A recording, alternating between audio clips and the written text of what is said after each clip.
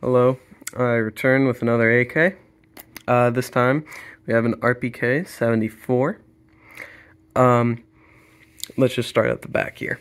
So you have the regular RPK buttstock. It houses currently a 9.6 battery.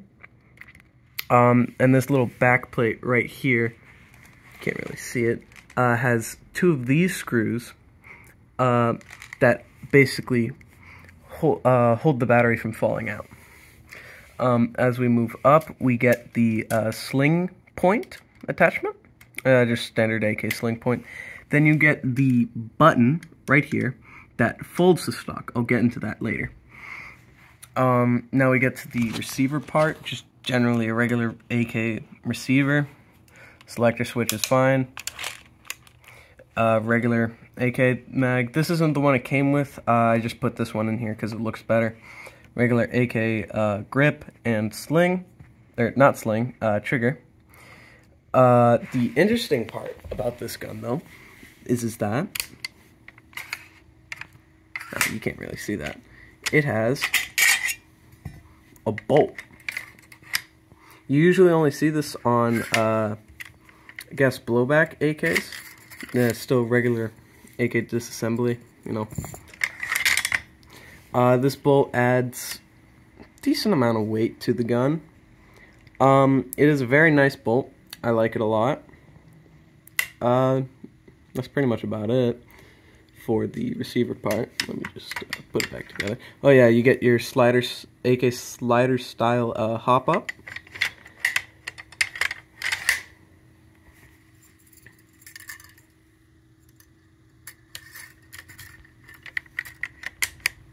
Occasionally it does lock up the bolt. It won't go backwards.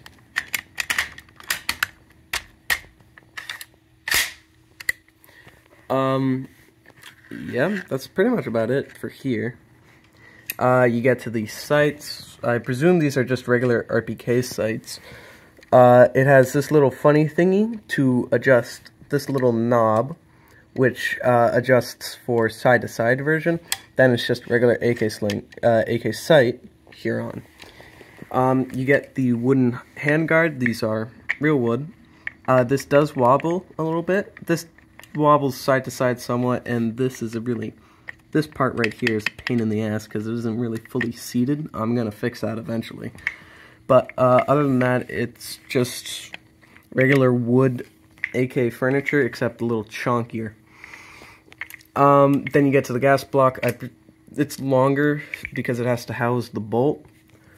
Yeah, that's pretty much it. It's all, I believe, Chinese pot metal, maybe. Except for here and the bolt, maybe. I don't know.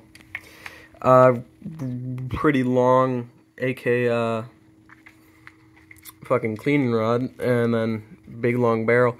Sights are pretty much the same, except they're quite shitty, actually. This bit right here, the piece in the middle that you usually see when aiming down the sight, it keeps falling down for some reason, and I'm having a hard time keeping it up. But it is a screw, so basically if it gets really, really low, like right here, like right about here, I can just screw that back in. Then we get to the regular muzzle brake, or not regular, regular RPK muzzle brake. Yeah, if you know RPKs, it's just normal. Then you get to the bipod, which, it's alright. Due to the way it moves, it's kind of bent and fucked up in the metal. It still works quite well. We're getting a visit from the cat. Cat intermission. But, yeah, other than that, the bipod just closes up and folds like that, and this locks it in place, and then you slide it onto here to lock it up. But like I said before, that's not all. Getting to another big feature of this gun is the foldable stock. So you depress this button right here. Press it, it folds.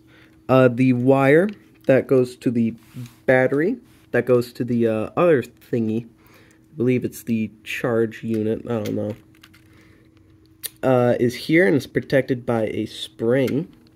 Then you can kind of see the internal mechanisms and how this little springy thingy works.